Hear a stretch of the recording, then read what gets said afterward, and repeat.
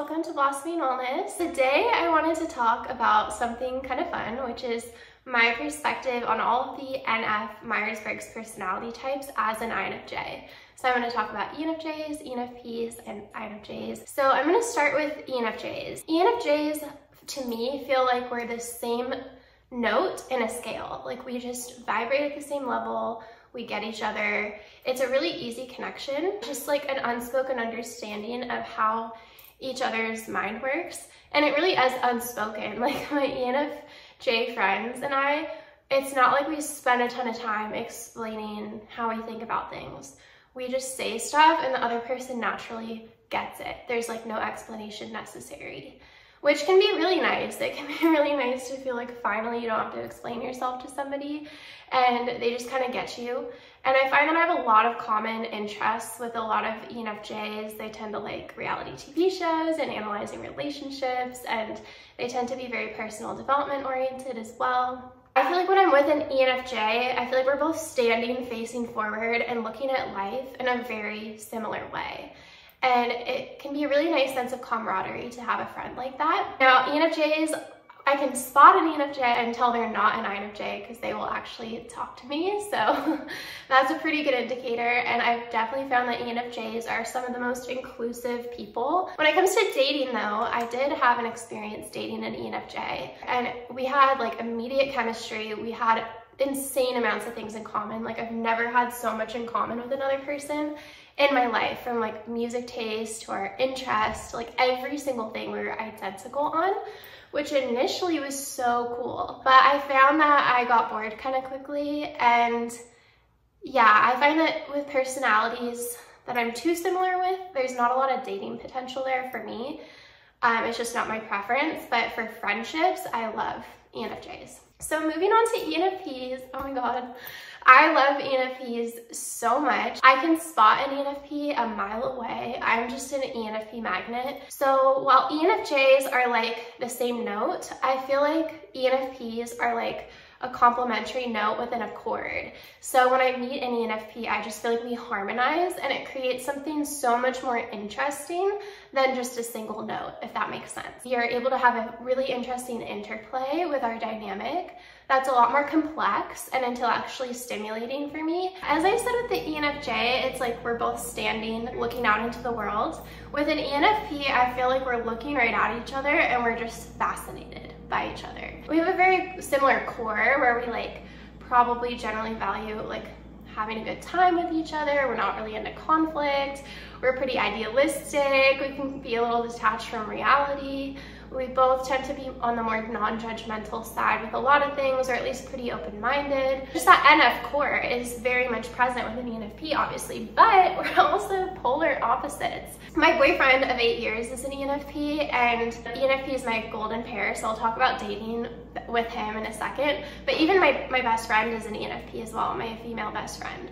And with all the ENFPs in my life, it's so intellectually stimulating to try to understand them, because we will move through the world somewhat similarly, and then they just do everything opposite to me. I also find that ENFPs provide a level of validation for the INFJ that no other extrovert really provides. I'd say ENTPs are probably pretty close, but for me, ENFPs are like the only type of extrovert that has consistently made me feel like being an introvert is cool. I think it's because they see the depth in INFJs and other introverts, whereas more sensor extroverts may just think you're like some quiet weirdo who doesn't know how to have fun the right way. I've definitely encountered a lot of extroverts like that, but ENFPs just seem to see the depth in me and be curious about it. And I've also, my boyfriend says this especially, to have an INFJ like want to share themselves with you means that you're pretty special, which is true. And I think ENFPs kind of know that. It's just a magnetic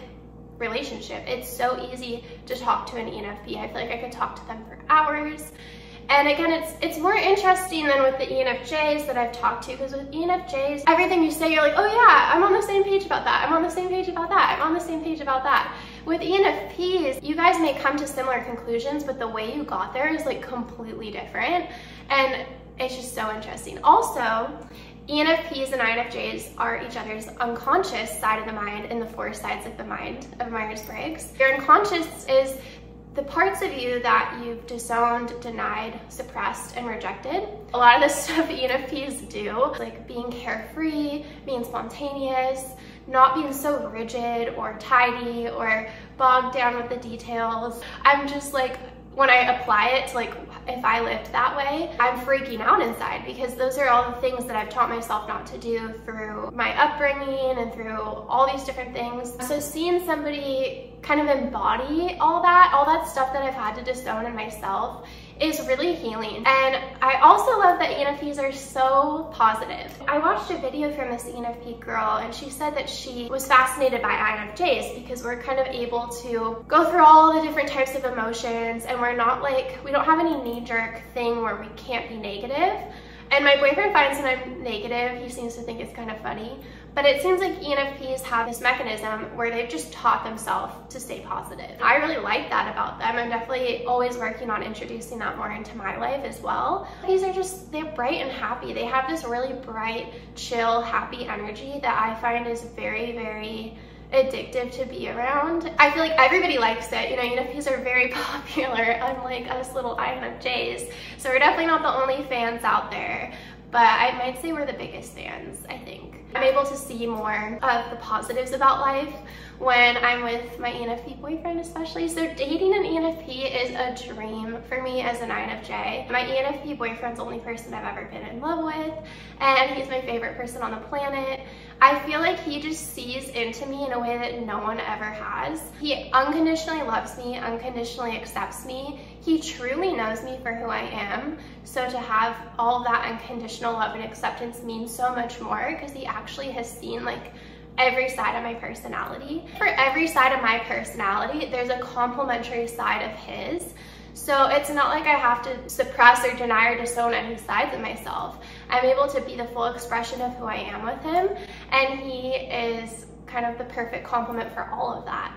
And we have so many little dynamics in our relationship. It's also super fun. He's way more popular than anyone I've ever met. He literally has like thousands of friends. If I want to do something fun, he can find us a party, he can find us a concert. He is the social guy. So, and I mean, that's like probably my biggest weakness in life. So I really appreciate having that skill set lended over to me sometimes. So it's a relationship that really holds my attention. Honestly, I never stop learning from the ENFPs in my life, and I feel like it goes both ways. They say that to me as well. Okay, so I want to talk about INFJs. So as an INFJ, you would think I would like INFJs. I've actually historically kind of had a negative opinion about the relationship I have with other INFJs. I appreciate so many INFJs on YouTube, and I find that INFJ creators, I'm just like obsessed with because I feel like they have the knowledge that I want. But that aside, INFJs, I find I never come into contact with them.